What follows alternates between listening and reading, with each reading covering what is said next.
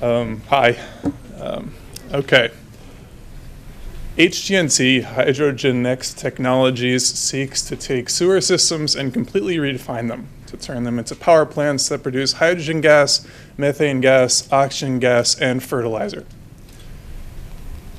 The process is extremely streamlined. It goes from the house, where effluent is produced in wastewater, biosolids from toilets, and goes to sewer systems, which we would then put anaerobic digesters, which break down biological material in the absence of oxygen, into methane gas and fertilizer, which can then be used to make electricity when burned.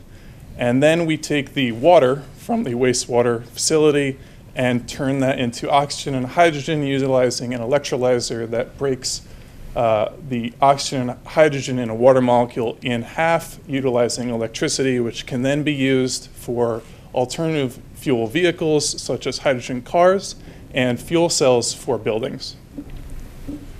An electrolyzer was produced by GE that can produce hydrogen gas at $3 a gallon gasoline equivalent, and if you go to the gasoline pump today, you'll notice that it's roughly about $3.75. So it's already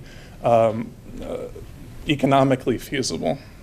The DOE says that hydrogen cars get 2 times as much distance per gallon as gasoline cars, so you'll get twice the mileage, so what you're actually paying is about $1.50. Anaerobic digestion produces nitrogen-rich fertilizer and methane gas, which can then be used in an internal combustion engine, which will produce electricity from microgrid scale distribution.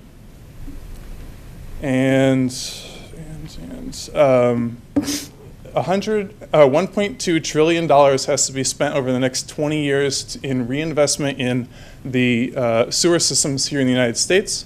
If we can produce module-based sewer system infrastructure less than 1.2 trillion, then we have succeeded in saving this country a significant amount of money.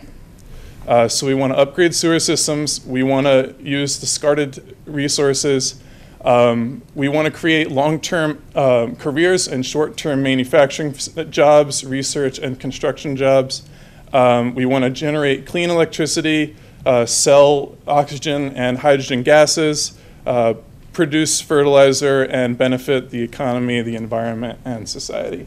And I yield the remainder of the time to the judges.